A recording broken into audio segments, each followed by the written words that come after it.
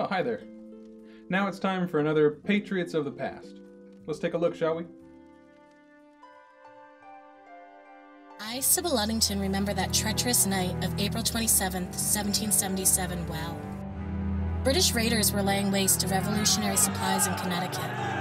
As a course of action, I quickly mounted my faithful horse Star and rode for more than 40 miles. I warned over 400 of my father's best men, and by morning, they would march to seek revenge. On my journey, I had to defend myself against the scourge of dreadful highwaymen and bandits that marked my path. All of this at the age of 16. We here at USAMM pay tribute to the Patriots of the past.